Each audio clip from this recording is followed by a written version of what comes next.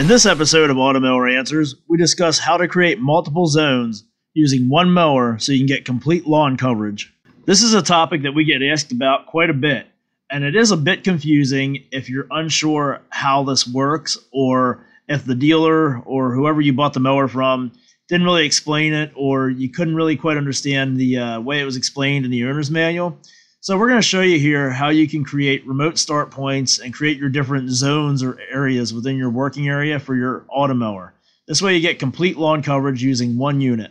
So we're going to start with the easiest way to create multiple zones inside the Automower's working area. And the easiest way to do that is using the guide wires.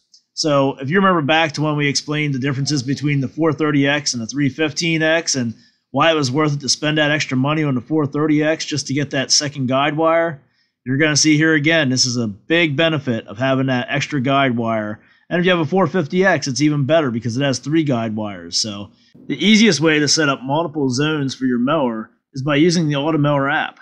So all you got to do is open up your app, go up to Settings.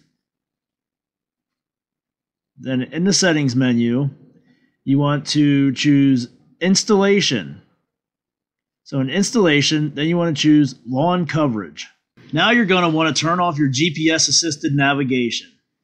This will allow you to start setting up your different areas using your guide wires, perimeter wires, and entering in a distance that the mower needs to travel on those wires. So to activate your different areas using the app, you want to first turn that area on, then you want to use the slider under the word Follow, and that will help you select whether guide wire or perimeter wire to use to send the mower out.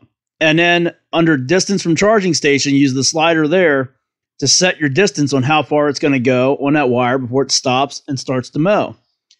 So again, how do you figure out that distance it needs to go? Well, we mentioned using a measuring wheel and things like that, but what if I told you you could also use the mower to figure that out? That's right, you can use the mower to figure out the distance from the charging station. So we're going to show you that, plus how to set all this up on the mower itself. How do you use the mower to measure that distance, you ask? Well, simple. You start out by reading the technical manual. And right here, this is straight from the technical manual. It explains how you use the mower to measure that distance that it's going to need to travel on the perimeter wire or the guide wire to get to the area where you want it to start mowing. Okay, so you're in your mower's menu, and you want to go to Installation. That's on the arrow pointing down towards the blades of grass. And when you have it highlighted, hit OK. You want to choose Lawn Coverage. It's already highlighted, so hit OK. Then down here you see it says GPS Auto, but the disabled GPS navigation is highlighted.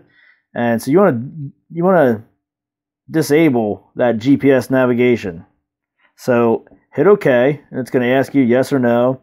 And you can use your left and right arrows to pick yes or no. You want to highlight yes. So we got yes highlighted, and we want to hit OK. Now, here's where you got your different areas, and you can pick which area that you want to set up by using your left and right arrows on the keypad.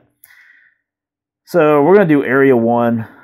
Keep this real simple and easy for you guys to follow along with. So we got Area 1 highlighted. We're going to hit OK. And you can use your left and right arrows where it's asking you how. We see Guide 1's highlighted. You can go through and you choose Guide 1, 2, and 3. Of course, you get 3 of them on this one because it's a 450X. If you had a 300 series, you would only have the option for the one guide wire. Now, the left and right, of course, is your boundary wire or your perimeter wire. So if you're not sure which one's which, look at the back of the charging station. They're clearly marked AR and AL, and L is for left, right is the R on there. So pretty self-explanatory. So we're going to make this one like the picture that we're using, that we're showing you guys. And we're going to set up Area 1 to use Guide Wire 1. And we're going to come down here and how far we want it to go. We're going to say we want it to go 132. Whoops. Kind of skipped ahead there. We waited too long. We're going to say 132 yards. Messed it up again. You gotta move kind of quick there, but as you can see, you can always go back up to it and redo it. See, this will time out. After you have 2 digits in there, it'll actually time out and move down to percent. So you want to make sure that you're actually paying attention to this. So we're going to go back up here. we're going to say 132 yards. So now, the percentage that it's asking you for there, when it says how often, that's how many times when it comes off the charging station do you want it to go to that area? Or what percent of time leaving the charging station do you want it to go there? If you only got two areas, you can set it, set up both of them to 50%. If you want to go to the one because the one's bigger than the other, you can, 25 and 75, or, however you want to do it. But here we want to go to this one area.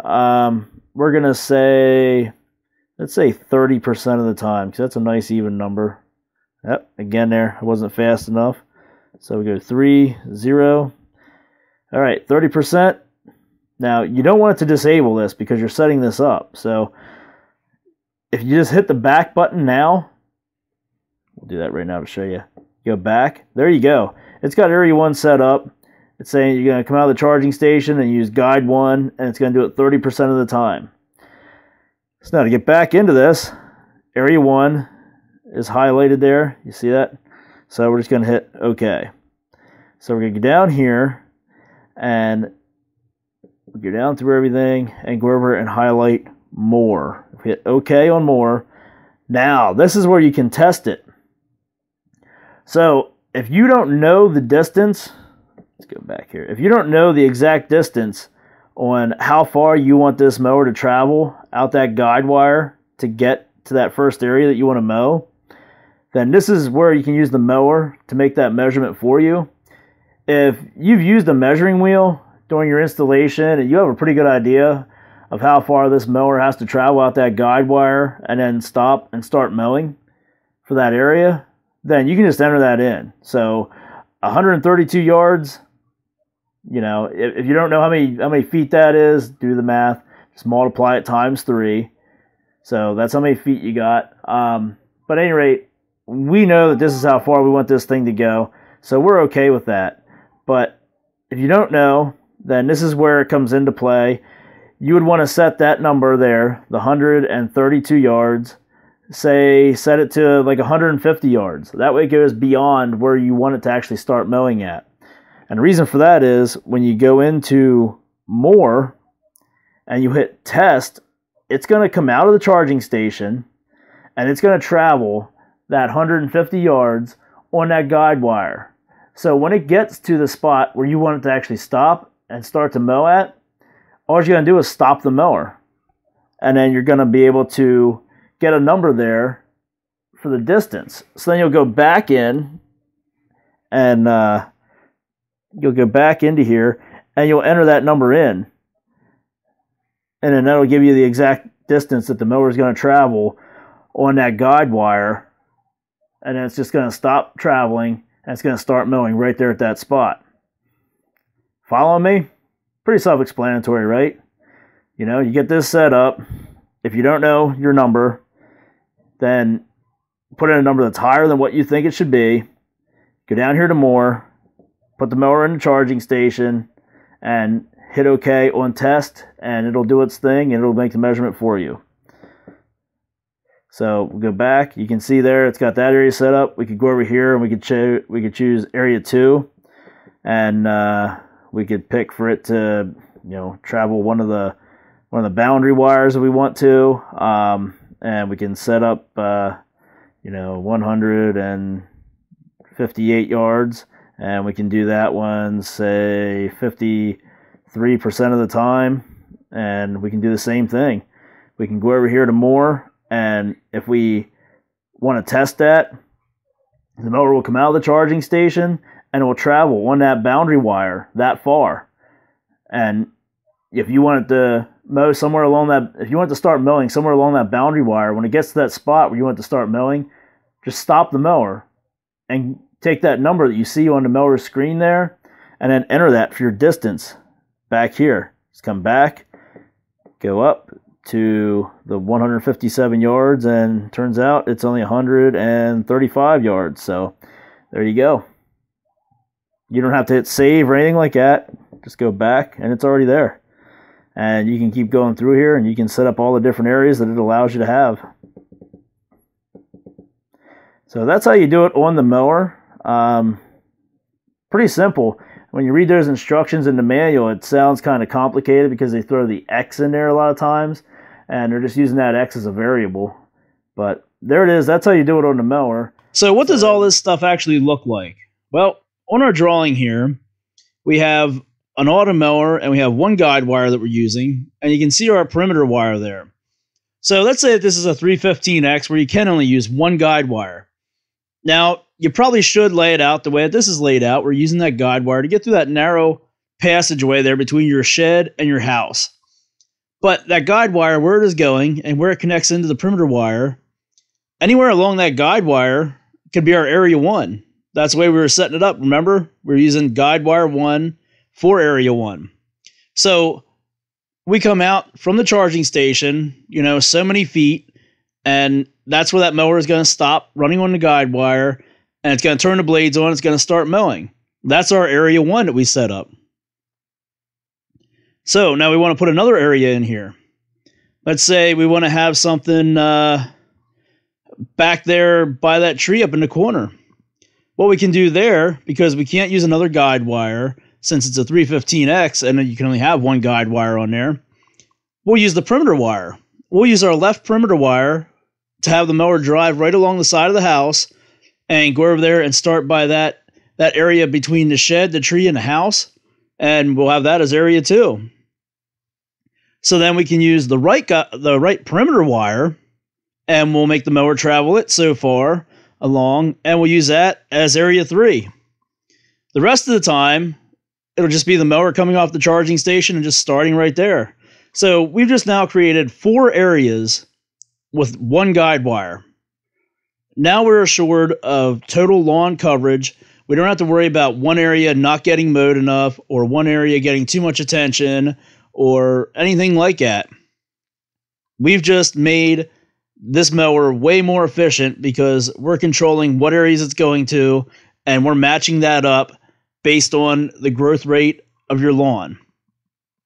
Once the lawnmower learns all of these different areas, then you might be able to switch it back to GPS mowing if your yard is open enough. But in areas where you have tight corridors that the mower has to go through to actually get out there to where it has to mow, you're probably going to have to leave it set up like this. If you want the mower to actually work efficiently, it doesn't hurt it to be set up this way. It puts you more in control of it, so you don't have to worry about some areas getting out of hand or something like that, or not being, taken care of as much as you think they should be. But once you set this up, you don't really have to change it.